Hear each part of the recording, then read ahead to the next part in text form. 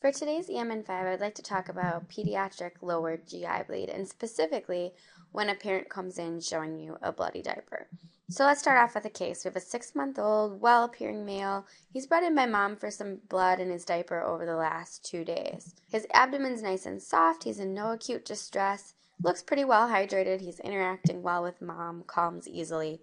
And he has a little bit of bloody mucus stool in his diaper, as you saw in the previous picture. So are we worried? What's on our differential? To break it down, we're going to first decide, is this blood or is it not blood? Next, is the patient sick or not sick? And lastly, what's common for this age group?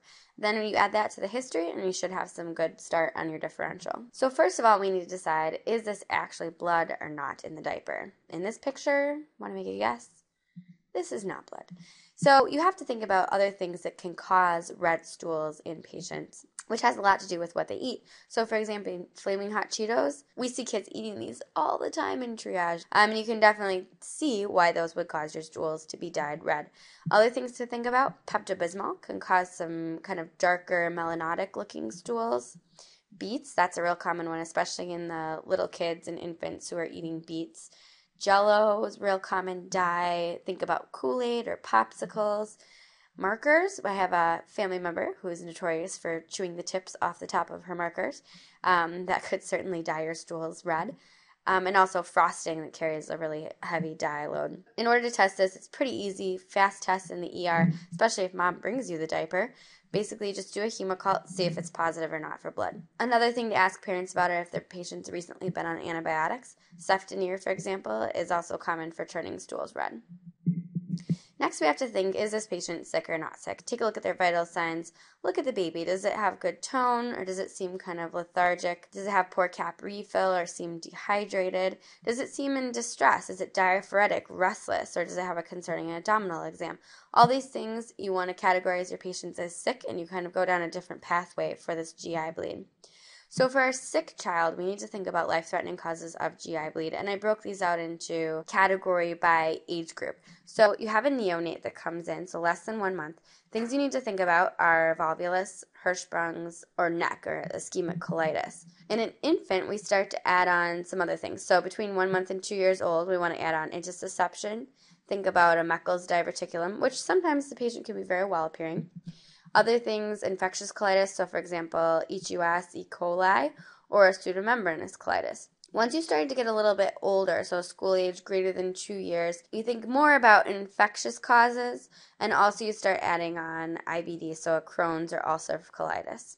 But that said, these aren't actually the most common causes of blood in the diaper. I think these are the things that we all think of immediately, especially if we see a little blood in the diaper.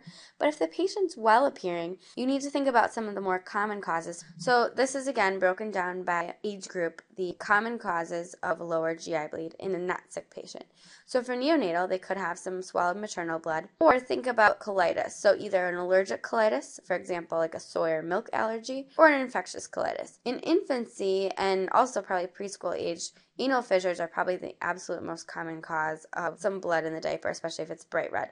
Always then think about infectious colitis or again an allergic colitis, especially in an infant. Later on, in an older kid, you can also add intestinal polyps to have some bright red blood in the stools in an otherwise healthy appearing child. So the rest of it's all in your history and physical. So let's go through a couple here. So you have a history of chronic diarrhea that's kind of mucusy, maybe some failure to thrive when you're looking at the growth charts. What might you think?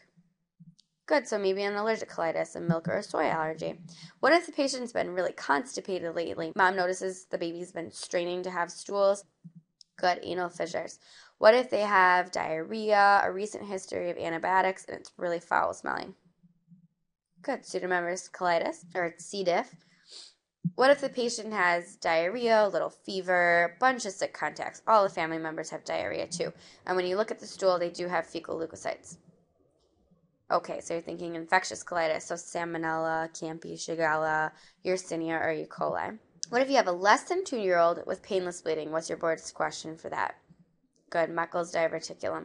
What about a 2 through 5-year-old that is also having some painless bleeding? Probably a little less common, but throw it on the differential. Good, so that's the juvenile polyp. What if they have paroxysmal pain with current jelly stools? That's your classic for intussusception. What if they're pretty sick looking? They have a really concerning abdominal exam, kind of look like obstruction. They've been vomiting, seem to be very uncomfortable. Good, so volvulus or intussusception. And last thing, if they're vomiting blood, good. Always think of upper GI bleed as a cause for lower GI bleed. So 3 to remember for this talk when you're thinking through a differential for blood in the diaper. First, you got to think, is the patient sick or not sick? And that's what you start your breakdown by. Second, look at what age group, what are they at risk by? And then correlate all that with your history that mom or dad gives you. And don't forget to check a hemocolt. Maybe that diaper is red, but not actually bloody. Here are the references, and thanks for joining us on EM in 5.